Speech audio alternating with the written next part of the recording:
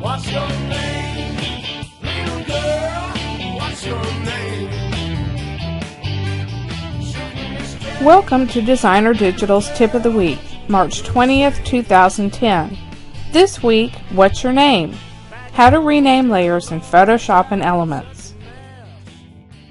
What's in a name? In Photoshop and Elements, a name can help you easily locate a layer when the thumbnail is too small to be seen. When you're working on a layered document with many layers like this one, it's easy to get confused about which layer contains which image. Small elements like brads and staples can be impossible to detect on the tiny thumbnail, even if you're working in the largest thumbnail size. This is when renaming a layer can save you time and frustration.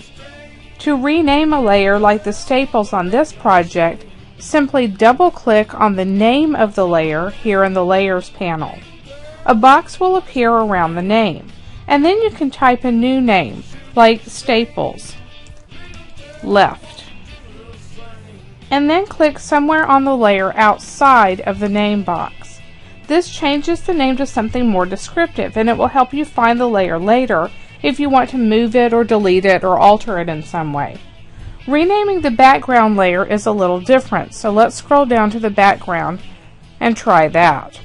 Backgrounds always come in locked, so to rename the background layer, double-click on the word background, and this activates the new layer dialog box. It will default to layer 0. You can either leave it that name or you can give it a new name. And click OK. This changes the name of your background and it also unlocks it. Renaming layers is also a way to keep track of the products that you've used on a project. If you want to post your layout in a gallery, it'll be easy for you to go back and find the products that you used. Can I get you a taxi home? The show was grand.